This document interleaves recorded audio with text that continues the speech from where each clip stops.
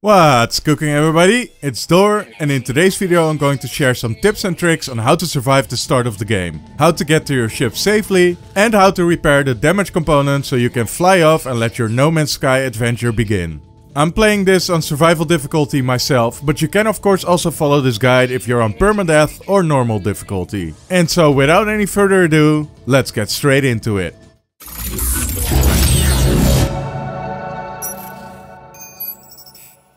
So my very first tip would be to play in third person mode, even if you prefer first person, as you have a much broader field of view and this will help you a lot with spotting resources. My second tip would be to focus only on your survival at first. Just ignore the mission stating that you need to fix your scanner. You will need sodium as soon as possible, as your shields are going to be low right off the start. So keep your eye open for these plants with a yellow glow, as they contain sodium. I got quite lucky right off the bat and had a sodium plant nearby, which I spotted in the beginning animation. After collecting it, I went to the higher ground to get an overview of my surrounding, and luckily enough I could spot a field of sodium plants right away, very close by. I know that I was very lucky with this, but either way you should be able to spot a sodium plant somewhere nearby. So keep on reaching high grounds to get an overview and move from plant to plant. Alternatively, you can recharge your hazard protection by going into buildings or caves as well. Next to collecting sodium, you should also be focusing on collecting some oxygen to be able to refill your life support system. The oxygen plants are highlighted with red, so they should also be fairly easy to spot as well. If there aren't any around, it's also possible to gather some oxygen by mining dangerous flora. Alternatively, it's also possible to craft life support gel. For this you will have to collect the hydrogen from these blue crystals and use it to craft the hydrogen jelly. Gather some carbon and combine these for life support gel, which will fill up your life support systems for the full 100%.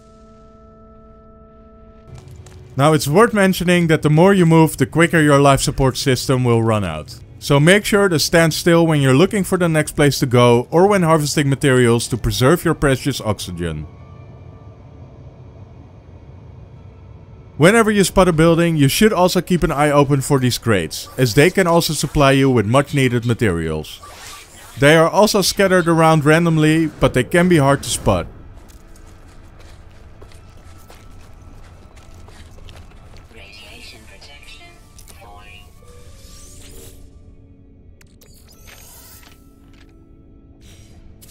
And of course, use a save point like this one whenever possible, so you have something to fall back on should it seem that you are dying, especially on permadeath difficulty. It's also possible that you come across these plants with a blue glow. These will supply a boost to your jetpack, allowing you to use it longer and without draining your life systems faster. Just watch out using it and don't fly too high, as you can receive a lot of fall damage. So when you've gathered enough materials to keep you alive and you feel safe in doing so, it's time to fix your scanner. For this you will need ferrite dust, which can be easily mined from most rocks.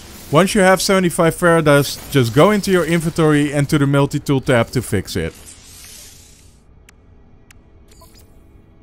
From this moment on, you can also use your scanner to mark nearby materials for you. But it's not very efficient, as it has a limited range and it has to recharge for quite some time. That's why I would not recommend fixing it right away, as you lose precious time in doing so. And you should always be able to find sodium and oxygen plants nearby, as they are clearly visible. The final part of this mission is to fully charge your exosuit's hazard protection, which shouldn't be a problem at this point.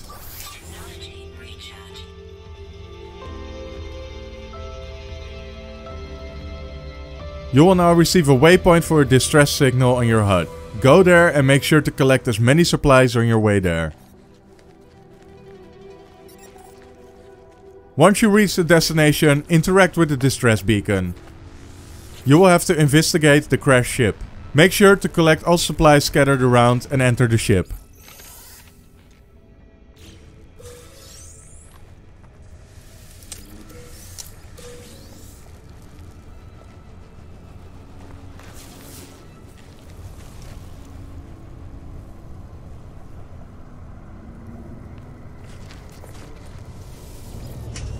You will be tasked with repairing the starship, and to do this you will need a hermetic seal and metal plating, as well as pure ferrite and dihydrogen jelly. I received some dihydrogen jelly from a case I opened, but this can be easily crafted by mining dihydrogen from the blue crystals mentioned earlier.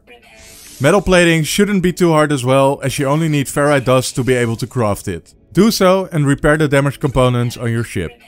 Once you've done so, the starship will require a hermetic seal, and the distress beacon next to your ship will give you a planetary chart which will point you towards one.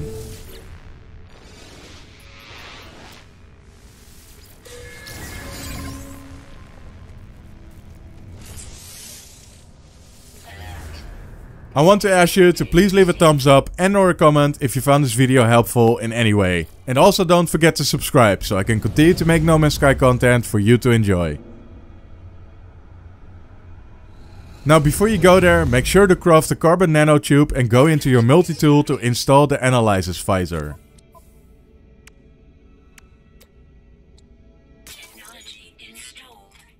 This makes it possible to scan plants as such, revealing their secondary mineral you can harvest, as well as highlight nearby materials and curiosities. But even more importantly, show where your starship is located.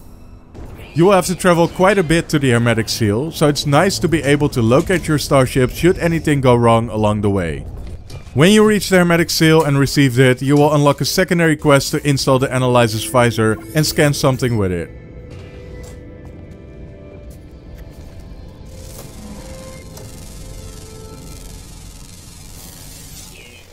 From this point onward, your ship will be marked on the HUD. Return to your ship and use the hermetic seal. You will be tasked with gathering ferrite dust to construct the portable refiner. Make sure to gather more ferrite dust than needed, as you will have to refine some into pure ferrite. Place the portable refiner and fill it up with carbon for fuel and ferrite dust and start refining.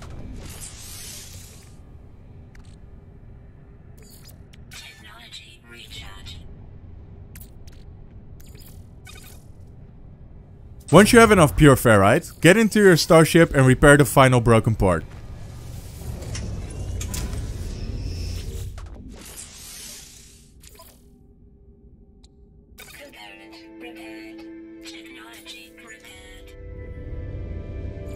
Don't forget to pick up your portable refiner and take off.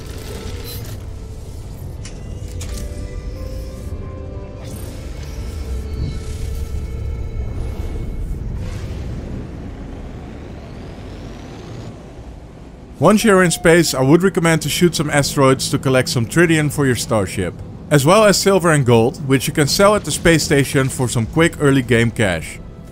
You will also be tasked with testing your starship systems, which is basically a small tutorial explaining the ship's controls.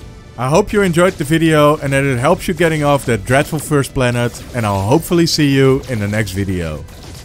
Thank you so much for making it this far into the video. If you like it, make sure to leave a thumbs up and let me know in the comments down below. If you really did, please subscribe. And if not, well, I hope I get to convince you in the next video.